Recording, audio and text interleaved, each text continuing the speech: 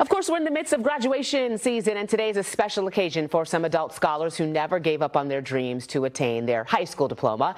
Dominique Moody brings us the courageous story, all new at midday. 40 students are walking across the stage, and for many of them, they spent a lot of time, energy, and effort to get to this moment. And these aren't teenagers who are picking up their high school diploma, but rather adults who've had a couple of twists and turns to get to this moment. It's beautiful now to get to this moment and be like, okay, I got it, things are better, things feel better. I'm overjoyed, elated, and so happy for this moment. It's a day many of these Academy of Hope graduates have waited for. Their shared dedication to get their high school diploma is why this day is so memorable. It means everything to me. The journey was long, it was tedious, it was challenging.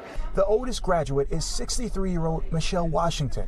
Her motivation to get to the finish line was her family and her late daughter. And I did this for not only myself, but I did it for my angel that's not here anymore. Mommy did it. Other graduates like DeMarco Owens says this goal has been 15 years in the making. Because I did limit myself. I think we all get to a point in life where we begin to just limit ourselves and don't think things are possible because the mountain looks really, really tall. The moment is also special for those who made it possible for the graduates to get here.